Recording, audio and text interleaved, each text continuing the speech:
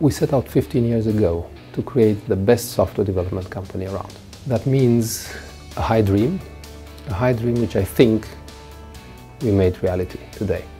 I remember back 15 years ago when I started hiring the first 5 guys, hassling with processes, IT processes, and hassling with acquiring clients. Now 15 years later we are 500 people, I'm quite proud of, and have a number of international, worldwide, blue-chip clients we are also very proud of.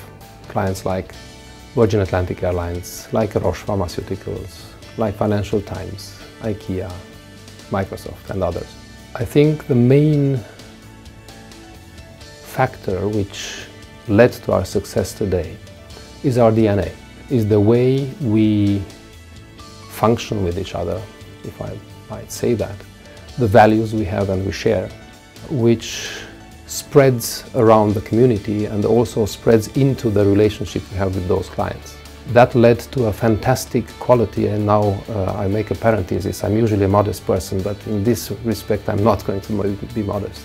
The quality we have, which led to a fantastic client retention, allows us to grow with those clients year by year, ongoing. And this led to also a change in our DNA, because growing as we did with our clients leads also to getting into more and more complex delivery topics, like extremely complex integration topics, like innovation. We are today part of innovation teams in those international clients, which makes us quite happy, and we grow with that again.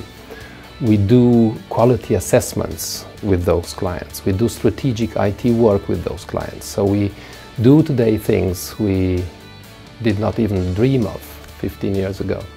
We just extended our management team with 3 senior international colleagues, which help us continue our growth path in these Western markets, in our main Western markets. And along that way, I'm not only looking forward to the next 15 years and to the challenges ahead and to the growth ahead, but also looking back to the internal core values we have, which make us, continue making us a family I'm very proud of, and which I think still is and is still going to be our main differentiating factor in the future.